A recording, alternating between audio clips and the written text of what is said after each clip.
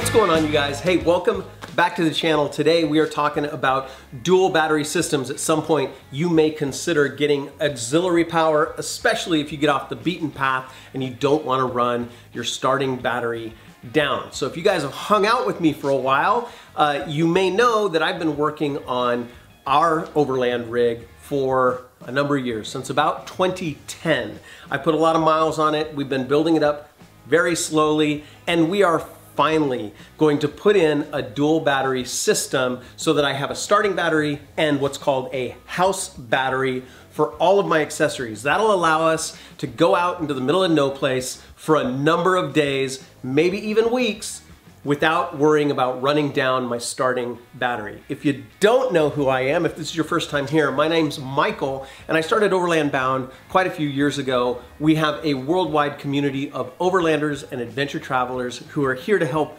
you get out there, explore, and do more, especially after last year. We want you to know how to get out into nature, connect with the great outdoors, and go beyond the beaten path. So go and check that out. Now stick around, here's why. We're gonna talk to Kevin at Lifestyle Overland, Brad with TrailRecon, and a couple of Overland Bound members that live near me to look at a variety of systems. And then at the end of this video, I'm gonna tell you exactly which direction I'm gonna go in. All right, now let's catch up with my friend Kevin at Lifestyle Overland.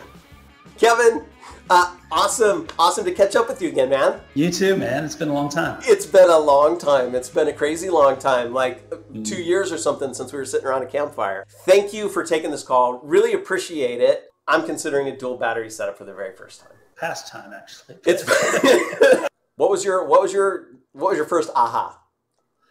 The big thing was the fridge. You know, we started out with our dome tent and our air mattress and our igloo cooler, and you know, after about the third or fourth trip, got tired of hearing that ice slosh around in that cooler, and so that was one of the first pieces that we invested in upgrading, and it's a downhill slope from there. You know, you start adding more loads to the system, and it grows exponentially from there.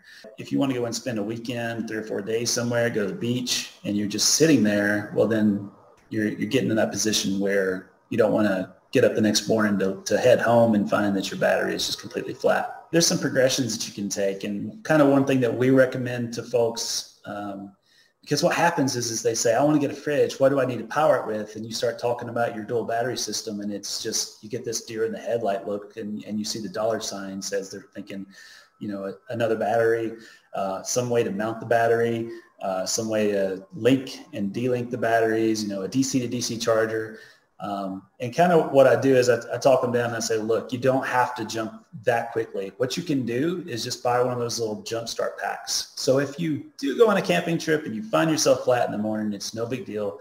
You pull that thing out, you jump yourself off, and you take off. So that's kind of, you know, step one. You get the fridge and you get the jump pack.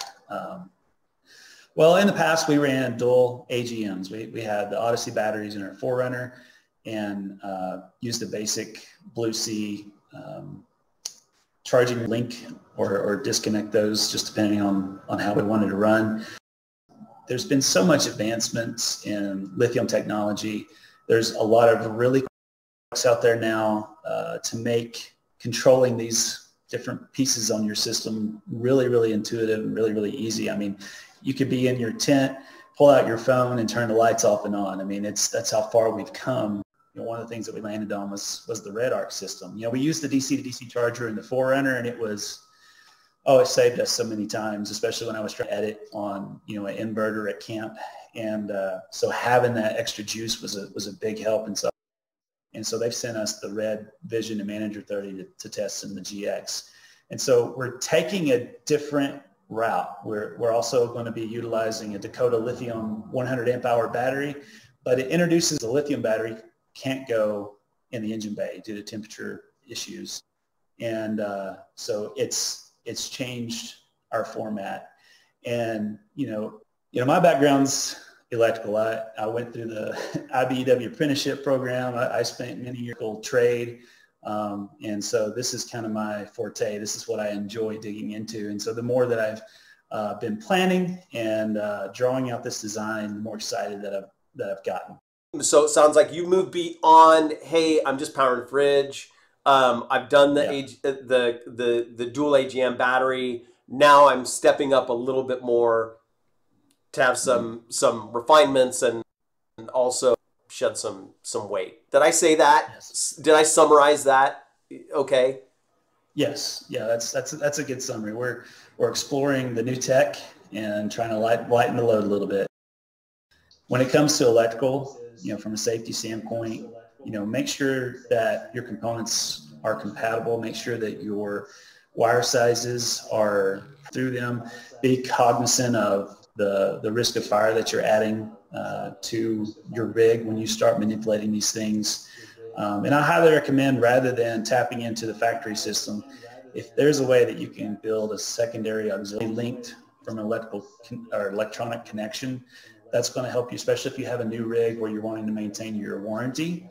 It's another consideration to kind of keep on the plate as well.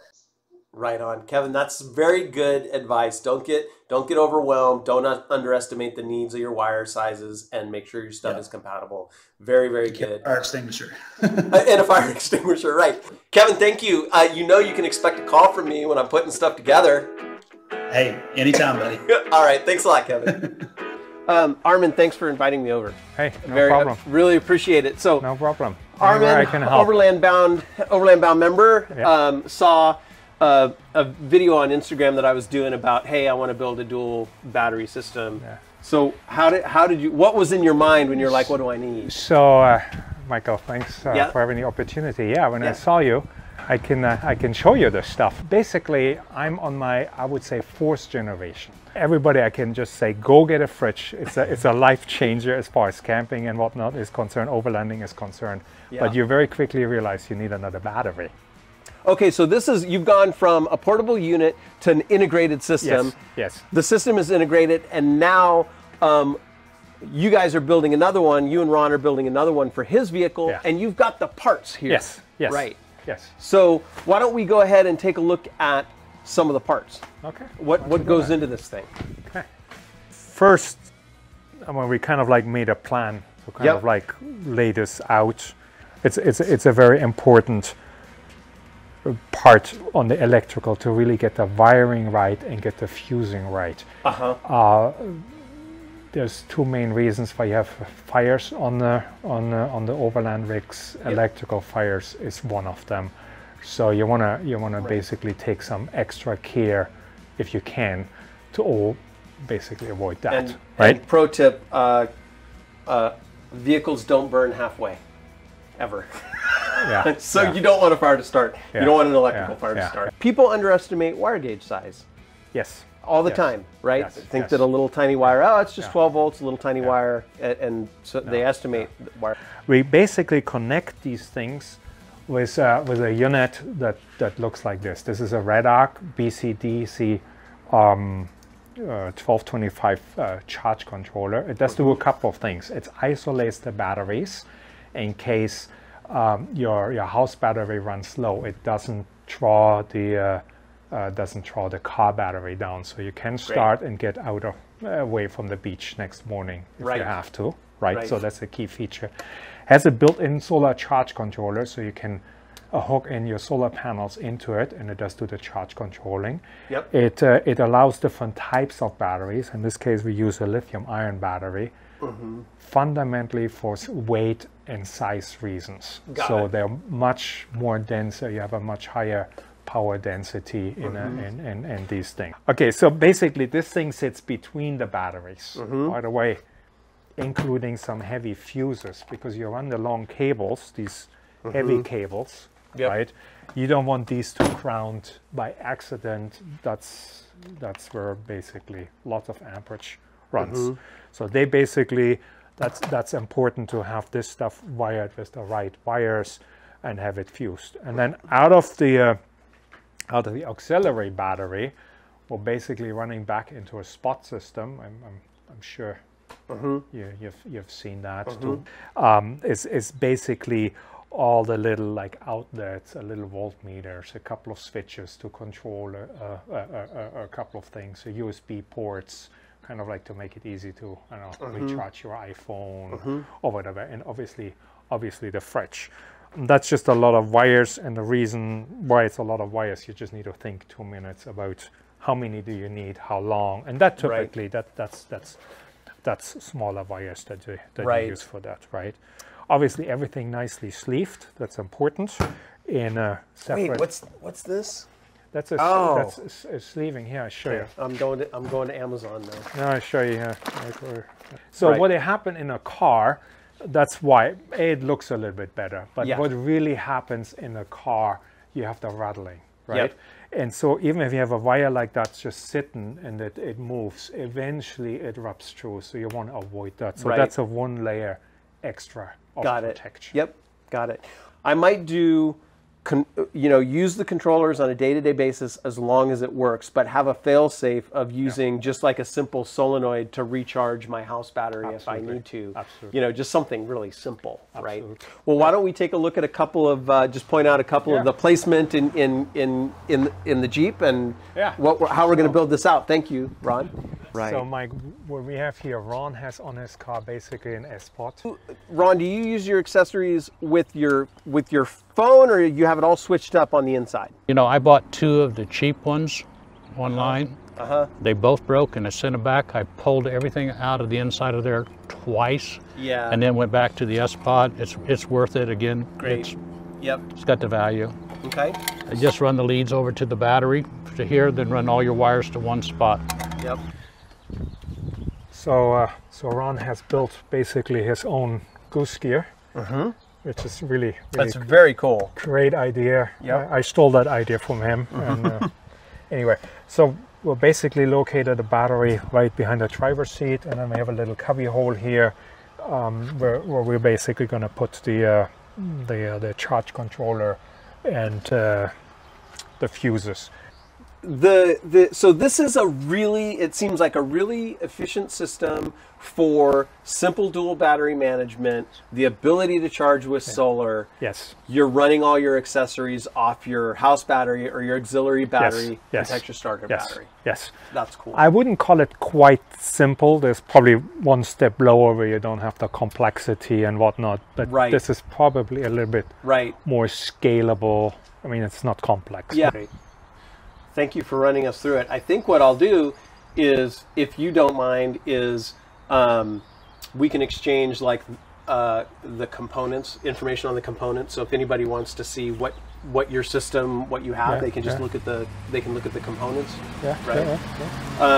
Whatever you need. So that'll be useful to folks, because that's what it comes right down to is people will do their research and they'll say, hey, okay, cool, this solves that situation. They'll watch a video like this, they'll hear it, Ron, they'll hear your story, what you're trying to solve, and they'll go, hey, that's me. So what do I do? And a list would be great for folks. Yeah. So very cool. Thank you. Okay. Really appreciate it. Hey, Brad, thanks for accepting the call and taking the call today. Appreciate it. Heck yeah, man. It's great to catch up with you, dude. It's been a while, man. It has been a crazy year, and it's been a little while. We certainly need to hit the trail again. The topic today, what I wanted to get your bend your ear on, is dual battery setups, power management. What are some of the things you've considered? I'm making the leap. I'm going to do a dual battery setup or have some kind of auxiliary power. What are some of the things you think of when it comes to auxiliary power? For me, I remember I started out with, we would go out and we just take an ice chest with me, and I just got so tired of things getting waterlogged. And so I wanted to do a fridge, but then when you have a fridge, you need power, right? And so for me, I just started carrying a portable, at the time it was an AGM battery around, and I've since upgraded to a lithium battery. But the things that I look for when it comes to battery management is, one, what's the convenience of it? And so, whether if you're installing something, there's some things to think about. If you're installing something, like, where am I going to put that battery? How much is it going to cost? How much extra accessories to manage it and to run power from here to there am I going to need?